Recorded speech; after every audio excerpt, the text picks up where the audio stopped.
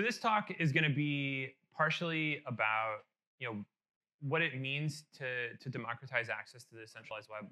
We say that this is our mission at MetaMask.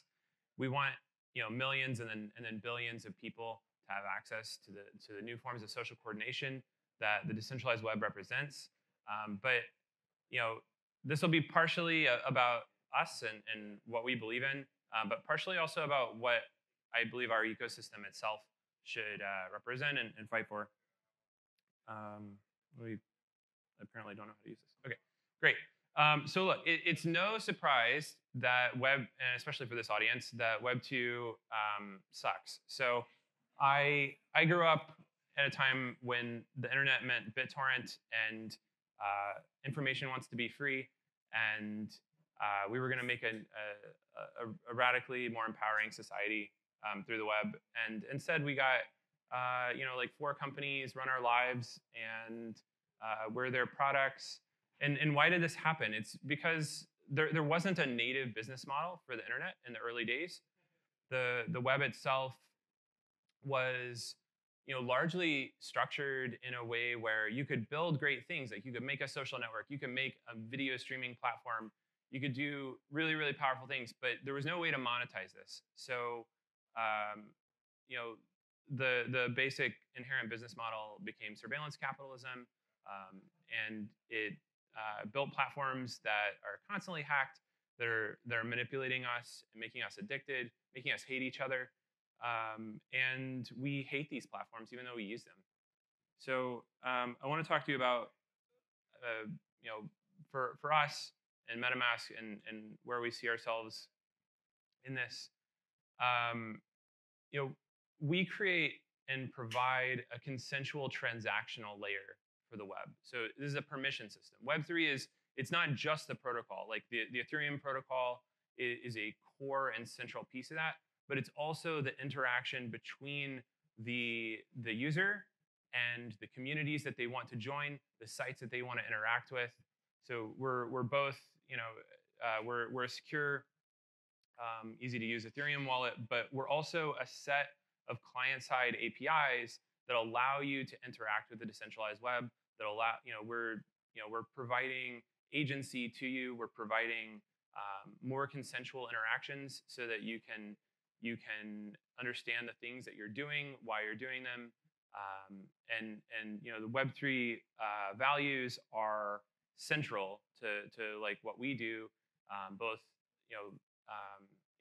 I don't think I have to explain any of these to this audience, but and we want to be the most interoperable and universal wallet. And I'll talk about why that's so important and why extensibility and universality are central to creating great Web3 experiences. They're really important to the decentralization of our ecosystem. And yeah, let's talk about that. So I'll start with some basics. These are some basic principles for the interaction between the wallet and the decentralized web. The person has to own their own accounts. They have to, the interface and how they interact with decentralized applications, it has to be accessible to most people. And today, we've made huge headways in that direction, but this is, it's an ongoing and iterative process. The requests that people consent or that people are being asked to do, they have to be clear. It can't be like Web 2 where you got a checkbox and you consented to giving away everything in your entire life to Facebook or whatever major Web 2 company. What you consent to also has to be done progressively. Like it should be the minimum amount of consent required to complete an action is what you should give, and nothing more. And if more is needed later, that happens progressively. And then everything that you have granted permissions to has to be revocable at the protocol layer, at the wallet layer. Those are core principles. So let's talk about what meaningful decentralization in the wallet space means and why it's really important. So there's basically 3 components. There's permissionless key management, there's the permissionless APIs, And then there's progressive community ownership. And so I'm going to talk about each of these. So when it comes to key management, the most basic thing is no one should ever be able to deny you access to your funds. The key management strategy that you choose, and in our vision today, we provide access to software wallets. We'll let you connect your hardware wallet and create a layer, the API layer between a hardware wallet and any decentralized application. So you can keep your funds securely in a hardware wallet without having them on your device if you think your device might be compromised. But also other types of key management strategies are going to be a part of the vision of MetaMask, and letting people choose whatever it is that they want to do and how they want to manage their funds. So that includes things like multi-sigs. So like bring a Gnosis safe into MetaMask, connect a custodial account if you want to, shard your keys. All of those things, like no wallet should be able to deny someone access to their funds, and the user should be able to decide how they want to manage their keys in the way that makes sense for them. Okay, let's talk about the second principle here. Permissionless Web3 APIs. And when we talk about Web3 APIs, there's basically two things that really matter.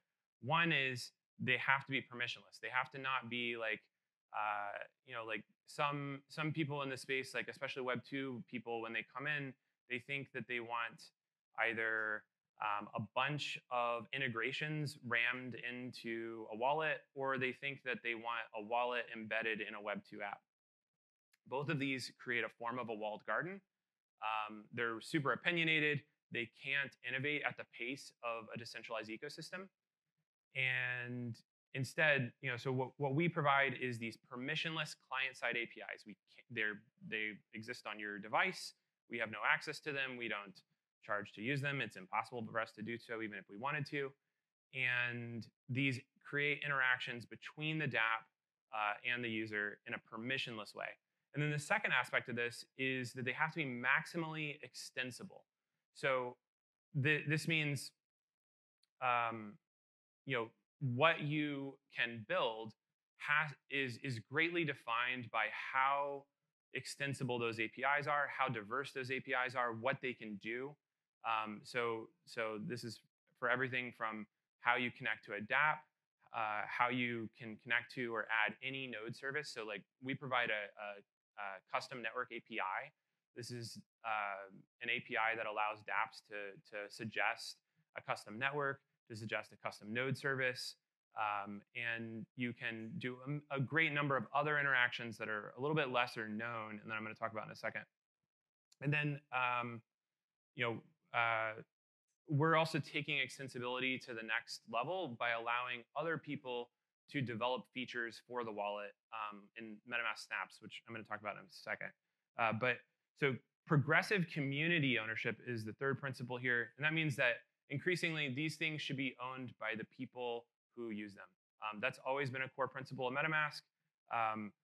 Making a client-side piece of software meaningfully owned by its community is a super hard problem, and it's more complex than airdropping a token.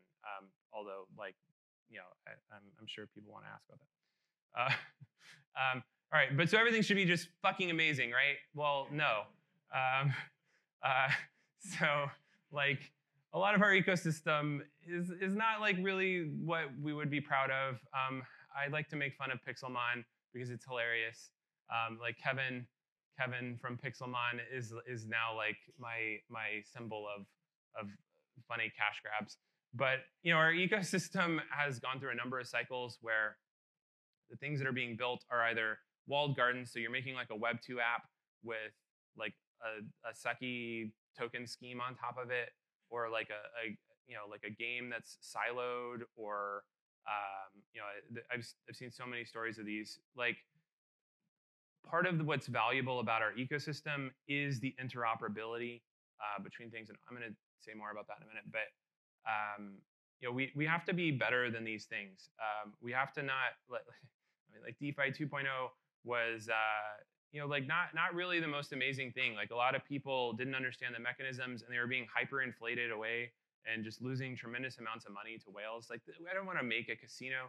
I want to make an internet that changes the world and makes allows people to build communities and allows people to freely interact with each other. Scams, rug pulls, these are becoming more and more commonplace. And as the ecosystem grows and as more diverse communities enter the ecosystem, the risk of phishing it grows quite significantly.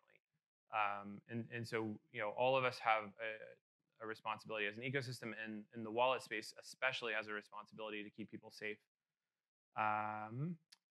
And like we're also seeing like these centralized chains that don't share the values of the early ecosystem growing quite tremendously. And certainly like decentralization will be a spectrum, but we also have to understand the systemic risk that people are taking without realizing that they're taking it. Okay, so how do we make a sustainable, regenerative, decentralized web that we can all be proud of? That's what I want to build. So a few things. Web3 offers models of community ownership. Like we all know the story of Uniswap, retroactive airdrop, and this became like a really, really popular thing where it became really clear that over time, these platforms and protocols that we're building can be owned by the people who participate in those systems. But since then, we've also seen that airdrop farmers, Sybil attacks, they make it super hard to do that in a way that it's not like, oh, let's airdrop a token to the 5 VCs that Sybil attacked our contracts. That's not decentralization. That's and it might benefit the teams who do it because they get some allocation of tokens, but that's not decentralization. We need another layer of things to make these be able to happen in ways that are meaningful. So social graphs, attestations. Like it has to be super clear what someone says that, or who someone says they are, what do my friends say something is, and also what is my opinion of what that is. And this comes down to things like how we list tokens and protect people from scam tokens or spam tokens, and how do we discover what is the canonical source of an NFT. All of those sort of things are really important for the basic wallet interactions, but they're also super important for figuring out the next wave of things with like how we distribute ownership, who are unique humans. And then what we build has to be interoperable. Like the value of our platforms is that these NFTs or these tokens, they can move across dApps. They can't be siloed to a single dApp. That when you start siloing that, you just have Web 2 with a suckier database. Okay, we got to start by making things that people will love. And it's no coincidence that my favorite dApps, they're not financial dApps. So I'll do like a call out like Dark Forest. Like if you join their Discord and you're like, how do I make money in this game? Their answer is, well, you don't. It's just fun. And it's actually the best blockchain game. I don't think I don't know. Maybe this is a controversial statement, but skiff.org. If you haven't heard of this is it's a Web3 Google Docs where you use your Ethereum address to share documents. It uses the encrypt-decrypt API and MetaMask to encrypt and secure documents. So it's actually one of the lesser-known APIs that can be used to build all kinds of things. It's also used to build decentralized social networks and things like that.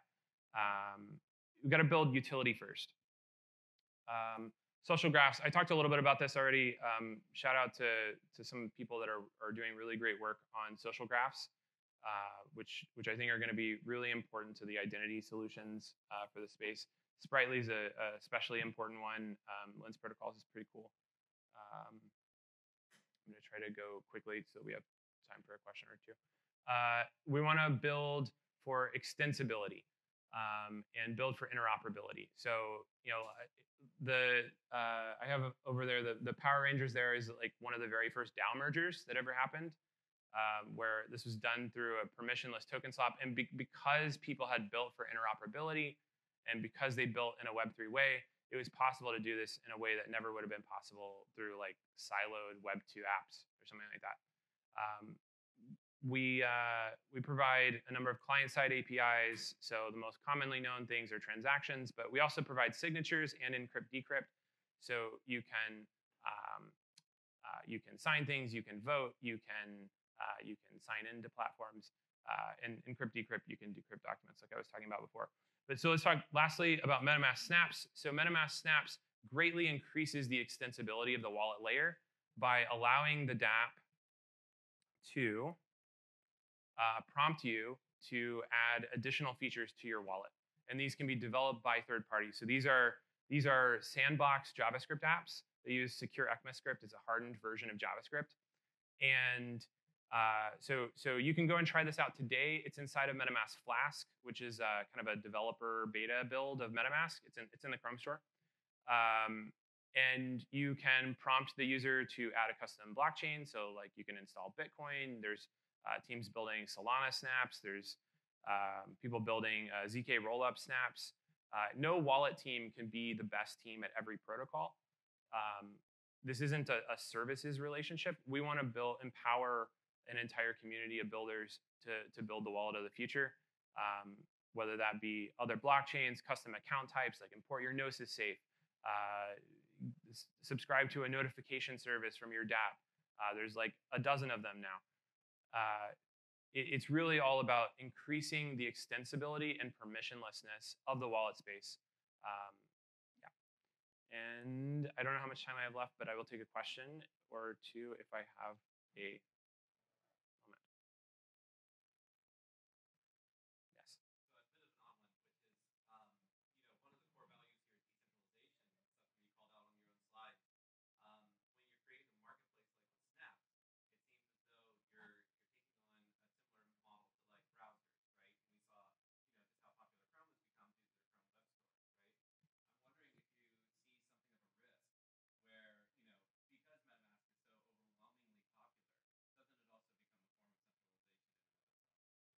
So, so I want to just be super clear about one thing. We don't currently have any plan to launch like a Snap store, like an app store does. These are actually permissionless client-side things. Now, we may have certain things that are like audited, and we may tell you like, oh, this Snap has been audited, and you can feel safer with your funds in it than like a rando Snap that you. But the basic interaction is like you arrive at a site, and the same way that the site prompts you to connect today, it prompts you to install the Snap, and you can see like what permissions it has access to.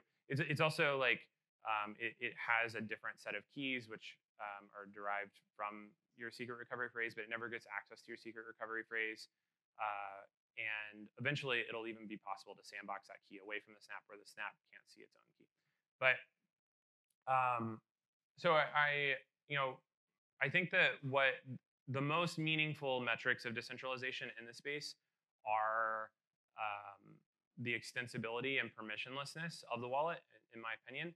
I do think that the wallet space is also super competitive. Like there's dozens of wallets, or a lot of them, and it gets more competitive every day. So like we'll keep building in the way that we think represents our values, and try to enable more people. Any other questions?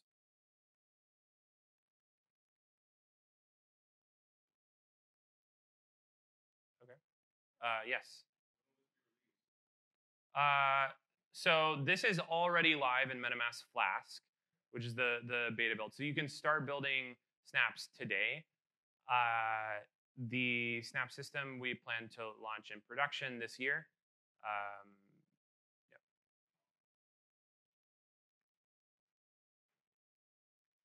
But if you're interested in building snaps, like do that now. Yes.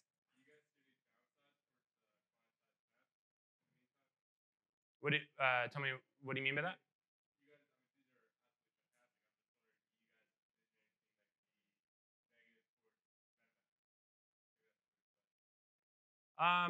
Well, like there's a lot of super hard problems in the extensibility space. So like, like how do we, deal with things like rogue snaps, or like how do you deal with, competing teams that are building snaps for the same protocol. For example, like if I have one Bitcoin snap and then there's another, like, so there's some super hard UX problems, and then there's also like, I guess the other aspect of the problem space is around platform risk, like from Web2 companies, like saying like, oh, this, a lot of like, uh, a lot of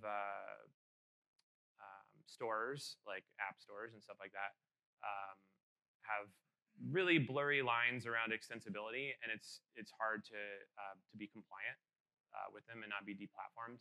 But we've actually, like, a lot of the hardest work that we've done on this is on figuring out how we can be maximally compliant, or maximally compliant while maximally decentralized and extensible at the same time.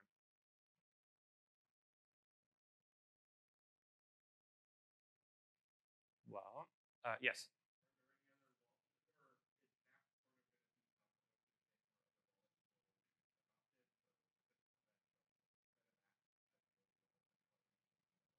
Yeah, we want snaps to be an open standard that other wallets can adopt too.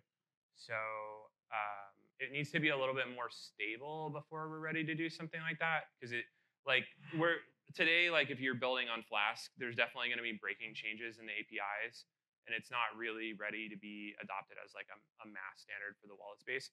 But yeah, like we do want to contribute to the ecosystem as a whole, and we don't want to be gatekeepers or something.